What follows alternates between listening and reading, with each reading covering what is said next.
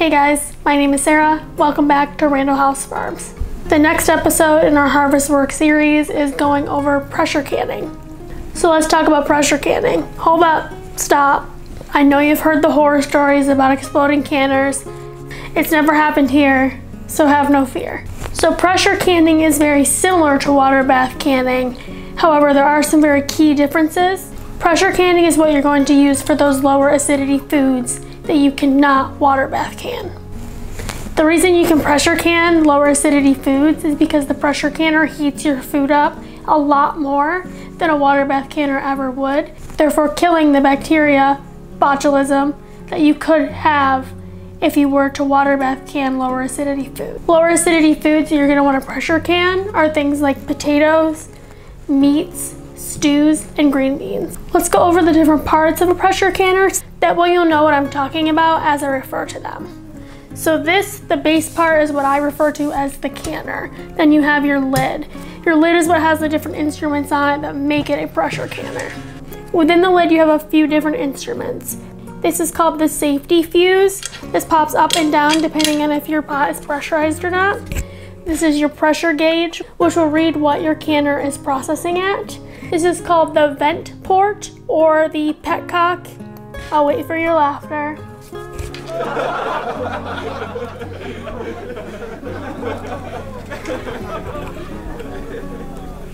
You also have your counterweight, which sits on top of the vent port or the petcock, which will make your pot come to pressure.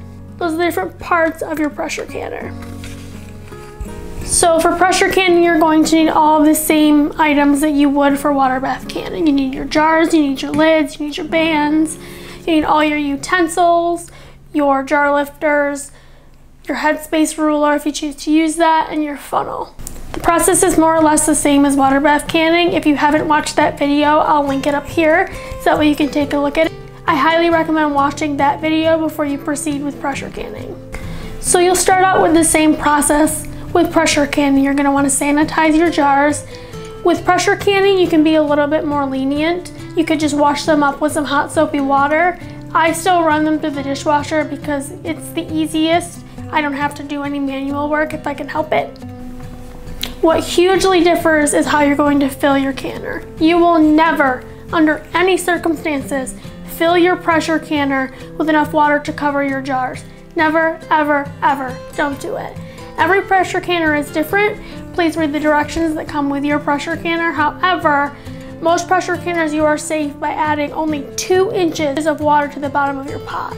This is a 23 quart Presto pressure cooker. I know that the instructions indicate to me that I need to add 3 quarts or 12 cups of water to the bottom, no matter how many jars I'm processing. So once you've added the correct amount of water to the bottom of your pressure canner, you're gonna wanna get this heated. I just set this on the stove and then set the lid on top. I don't seal it right away to get it heated up while I'm preparing my ingredients. So with pressure canning, much like water bath canning, you wanna follow a safe and tested recipe.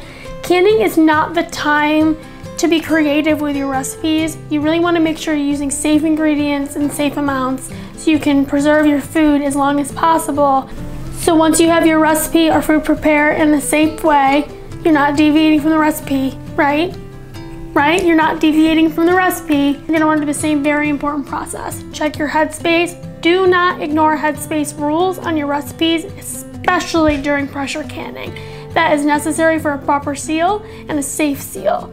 You also want to do the all-important step of wiping the rims of your jars to free them of any contaminants, oils, salts, food particles, whatever. You will not get a proper seal unless the rim of your jar is clean. Add on your warmed lid, add on your band to fingertip tightness. Again, don't really crank that down. So once you have your jar completely filled with the lid on, the band on, with the correct tightness, this is where the process starts to differ a little bit. Your canner's already on with the correct amount of water in the bottom of it. You're going to want to lift your jars into your canner using your jar lifter, and you're going to want to seal the canner. Pressure canners always have markings on the lid as well as the handles. That's how you lock it in. They will also have these lips, and there will be a gasket on the inside of your pressure canner. This creates a very tight seal. From here, what you're going to do is you leave the vent port or petcock open.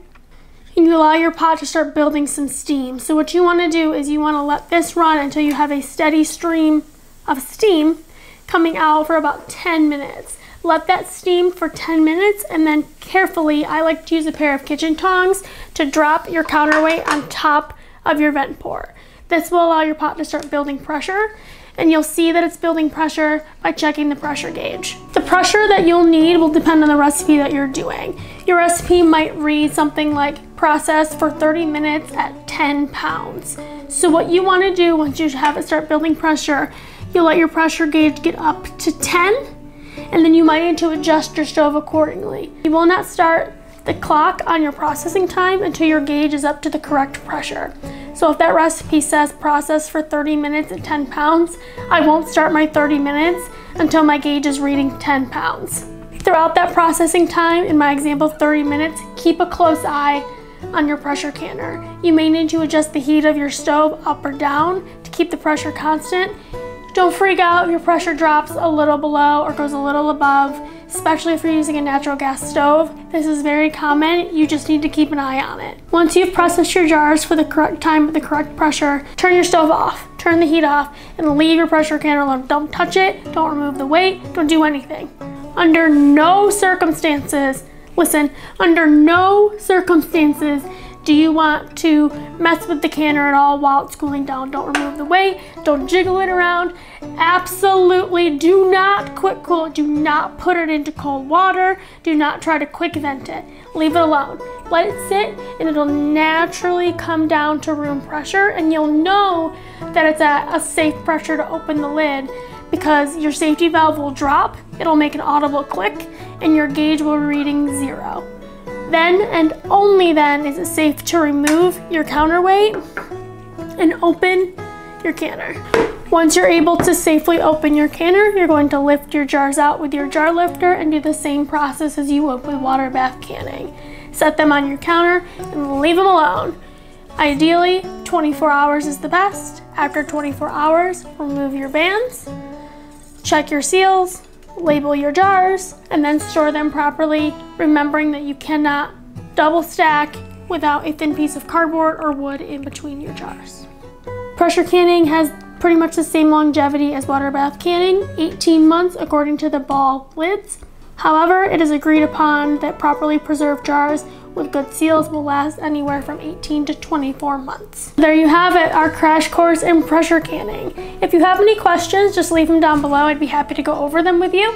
I'll leave as many links as I can down below for my pressure canner, as well as any extra tools or resources that you may want to check out. And as always, thank you for spending some time with me today. Until next time.